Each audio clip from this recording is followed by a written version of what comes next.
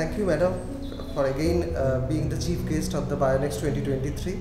So please share your experience, how you interacted with both faculty members and students of Adamas University and other university students also. So what is your experience and how this translational research should be promoted in universities and colleges so that better scientists or research output came out of it?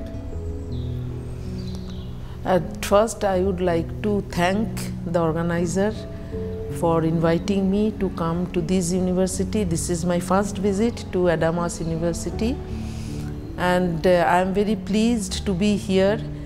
I have seen the number of the students you have and the conference you have organized, that is International BIONEXT.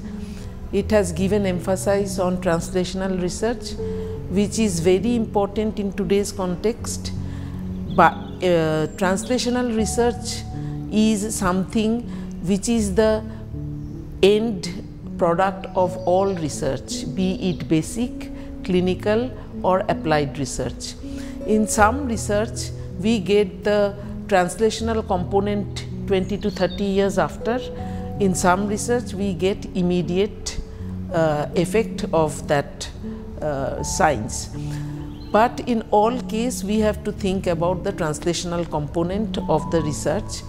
So I think more and more students should be involved in research, and if they have in their mind the translational component, I am sure they will finally they will think about it and they will try their best so that the research they are doing in the lab should go to the for the benefit of the people and for the mankind.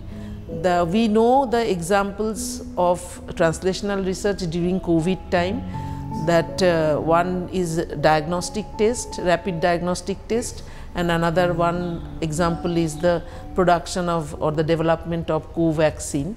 So by co-vaccine was launched by our Prime Minister in 2021 January, and with that vaccine only, I think in spite of our vast population, we did not suffer from the disease so much like the population of other developed countries they have suffered. So we can understand the importance of translational research, and I am very happy that you have given special emphasis, special importance of this kind of research in your conference. Thank you. Thank you very much, madam. And under your guidance, NICED is contributing for the vaccine development and other infectious disease research also. So I hope that in future also, with more collaborations, these kinds of research activity will be promoted. Of course. Thank you, madam. Thank you again for coming to Adamas University. Thank you. It's our pleasure.